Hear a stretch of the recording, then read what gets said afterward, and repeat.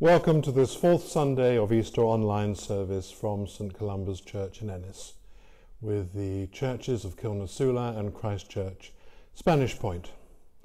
It is wonderful that others are joining us from around Ireland, the UK, USA, Canada and elsewhere, and this is very much your service as well.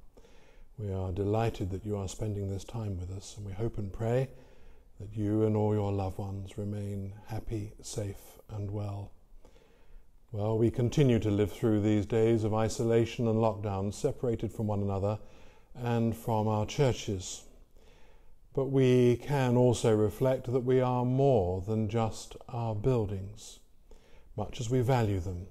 It is our prayer together and our loving concern for one another that keeps us together and keeps us strong. We follow the service of the word booklets that you can see and download on the website. You can also view or download and print the pew sheet for this Sunday, which includes some suggested hymns on YouTube. The links have a choir and lyrics for you to sing along to, so please feel free to pause this service from time to time if you'd like to include the hymns. So we start our service. In the name of the Father, and of the Son, and of the Holy Spirit. Amen. Alleluia, Christ is risen. He is risen indeed. Alleluia.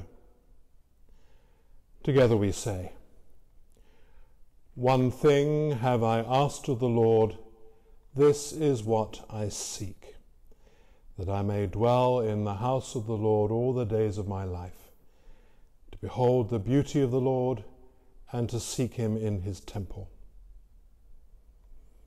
Who is it that you seek? We seek the Lord our God. Do you seek him with all your heart? We seek him with all our heart. Lord, have mercy. Do you seek him with all your soul? We seek him with all our soul. Lord, have mercy. Do you seek him with all your mind? We seek him with all our mind. Lord, have mercy. Do you seek him with all your strength? We seek him with all our strength. Christ, have mercy. And so we say together, Christ as a light illumine and guide me. Christ as a shield overshadow and hold me. Christ below me, Christ above me, Christ beside me on my left and my right. This day be within and around me, lowly and meek, yet all-knowing, all-powerful. Christ as a light, Christ as a shield. Christ be with me on my left and my right. And so we pray. God of all power, you called from death our Lord Jesus, the great shepherd of the sheep. Send us as shepherds to rescue the lost, to heal the injured, and to feed one another with understanding, through your Son, Jesus Christ our Lord, who lives and reigns with you and the Holy Spirit, one God, now and forever. Amen. A reading from the Acts of the Apostles. Many were baptized and were added to the community. They devoted themselves to the apostles' teaching and fellowship, to the breaking of bread and the prayers.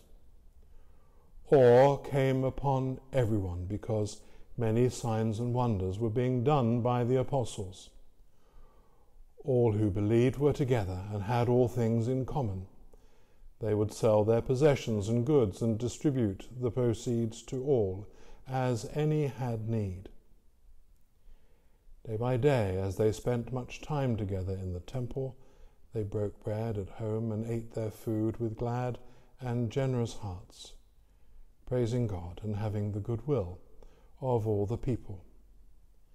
And day by day the Lord added to their number those who were being saved. Here ends the reading. Now hear the gospel of our Lord Jesus Christ according to John. Jesus said to the Pharisees, "Very truly I tell you, anyone who does not enter the sheepfold by the gate, but climbs in by another way, is a thief and a bandit. The one who enters by the gate is the shepherd of the sheep. The gatekeeper opens the gate for him, and the sheep hear his voice. He calls his own sheep by name and leads them out. When he has brought out all his own, he goes ahead of them, and the sheep follow him because they know his voice. They will not follow a stranger, but they will run from him because they do not know the voice of strangers." Jesus used this figure of speech with them, but they did not understand what he was saying to them. So again, Jesus said to them, "Very truly I tell you, I am the gate for the sheep. All who came before me are thieves and bandits, but the sheep did not listen to them. I am the gate. Whoever enters by me will be saved and will come in and go out and find pasture. The thief comes only to steal and kill and destroy. I come that they may have life and have it abundantly." This is the gospel of the Lord. Praise to you, Lord Jesus Christ. In the name of the Father, and of the Son, and of the Holy Spirit. In chapter 9 of St. John's Gospel, we heard how Jesus angered the religious authorities by healing a blind man on the Sabbath. Not only that, he accused them of being the ones who were truly blind. For those their eyes could function, they purposefully refused to see and to believe.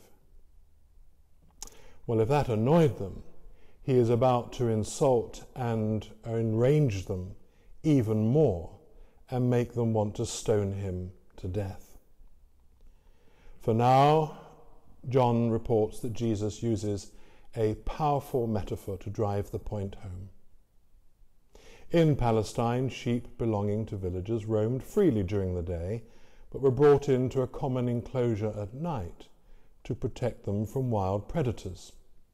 And each morning the shepherd called his sheep from the pen, and they would follow him back to good pasture. The sheep would recognize and trust the voice of their own shepherd. They knew him, and he knew them. And those in the early church listening to John's Gospel would have picked up all sorts of references that are harder for the modern hearer to recognize. For in this passage there are also references to Genesis and Psalm 23 and the concept of the Good Shepherd. But there are also implicit taunts to the leaders of the day, with references drawn from Ezekiel 34 and also Zechariah and Zephaniah, where the leaders of the people were castigated for being bad shepherds who fattened themselves at the expense of the sheep. Selfish, irresponsible, and false. Using an oblique, almost riddle approach, the accusation is subtle and requires a certain familiarity with Scripture to understand, but the barbs would have gone home with the Pharisees and the scribes, for they were being likened to wolves feeding on the people, false prophets who would lead them to ultimate destruction. Whereas Jesus, the Good Shepherd, is even prepared to lay down his life to protect those in his care. He alone will gather them and bring them home to safety. And then he uses a second image. He is not only like the shepherd who leads his flock, but he is also like the gate through which they must pass if they want to reach good pasture. He is the way through, the route to life.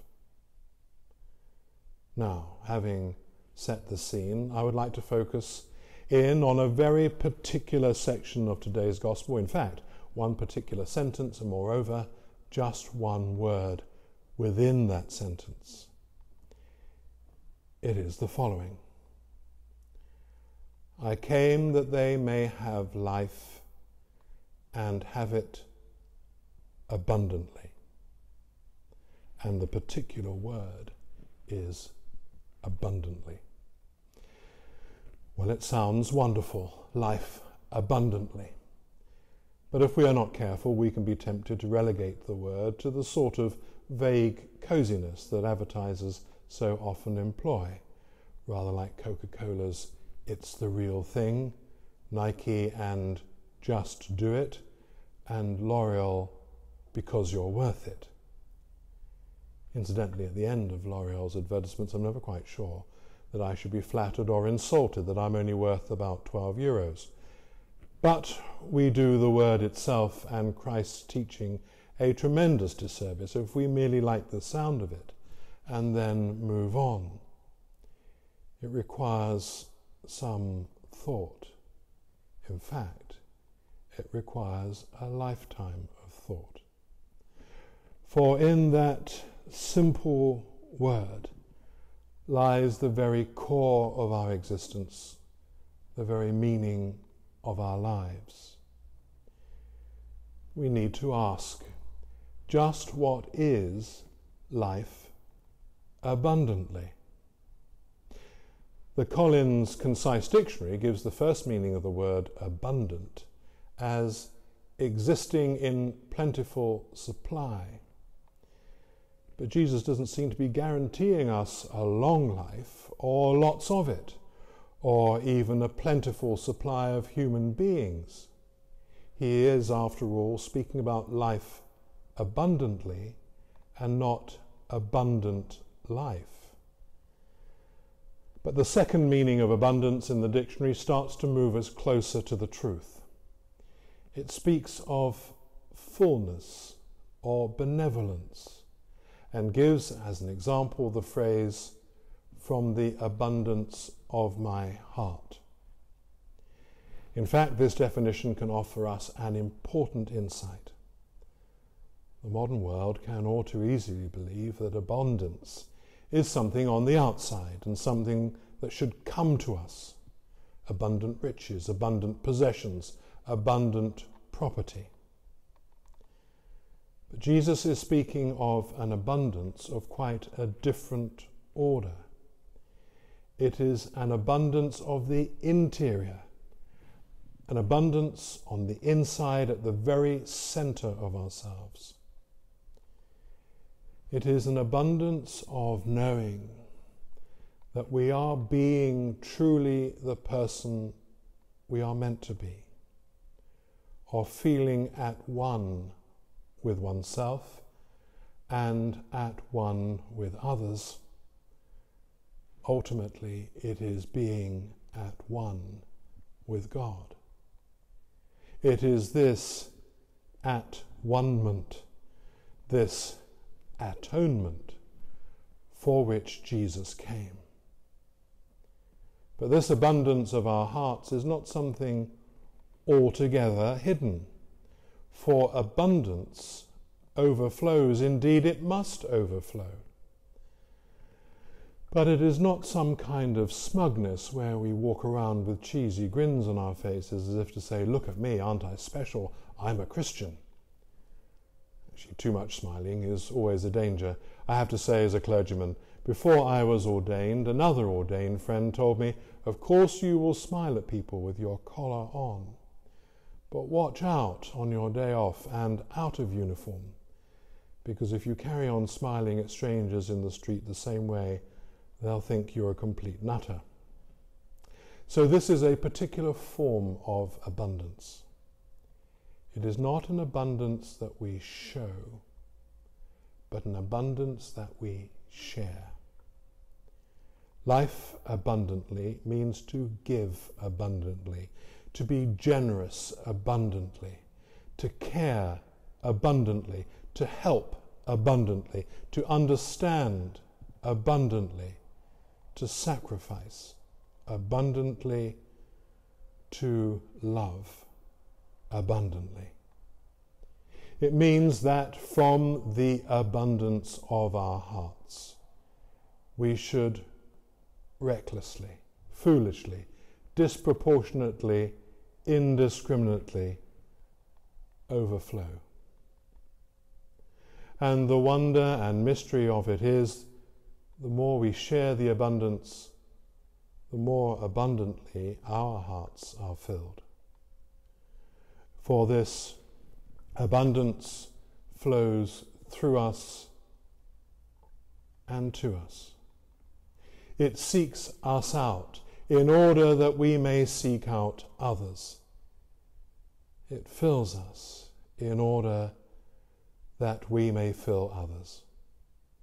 It flows to us in order that it might flow from us. It is our calling, our duty and our joy that we should have life abundantly. Let us therefore seek in all that we do, with everyone we meet, and throughout our lives, to be abundant. Amen. So let us share our faith together. We believe in God the Father, from whom every family in heaven and on earth is named. We believe in God the Son, who lives in our hearts through faith and fills us with his love. We believe in God the Holy Spirit, who strengthens us with power from on high. We believe in one God, Father, Son, and Holy Spirit. Amen. Let us now pray for our church, for ourselves and neighbours, and for the needs of the whole world. Father, we give you thanks for the church, for its teaching and fellowship, for the breaking of bread together, and for prayers that we share. Give us glad and generous hearts. Let us seek out and rescue the lost and the straying, aid the needy, uplift any who are fallen. Good Shepherd, in your mercy, hear our prayer. We pray for all who walk in darkness and in the valley of the shadow of death. We remember all who are caught up in strife and violent conflict, all areas of great poverty, all areas of cruelty, indifference, and evil, all places where we have spoiled the environment. May we instead find ways that lead to joy and life in all its fullness. Good Shepherd, in your mercy, hear our prayer. We remember before you all those whose lives are restricted and impaired. We pray for the handicapped, the deaf, those who are blind or unable to speak. We pray for all who are in sickness and distress, that we might help where we can, and ever hold them in our prayers when we cannot. Good Shepherd, in your mercy, hear our prayer. Loving God, we pray for all who are confined, unable to venture out due to risk and danger. We pray for those who need healing of past hurts and painful memories, for all who are bereaved through accident, crime, or illness. We pray to you through Christ the Healer for all who suffer from the coronavirus COVID-19 in Ireland and across the world.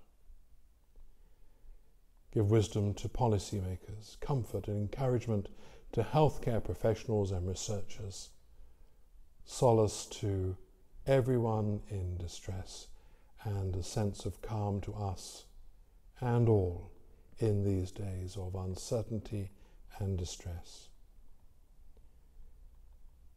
Good Shepherd, in your mercy, hear our prayer. Lord Jesus, you have gone before us and shown us the way. We remember all those who have died in these recent days as we light a candle in our hearts to honour them and entrust them to God's mercy and loving welcome. May they fly straight home into God's embrace. This we ask in the name of Jesus Christ, for whom love was stronger than death. Amen. Together we say the Lord's Prayer.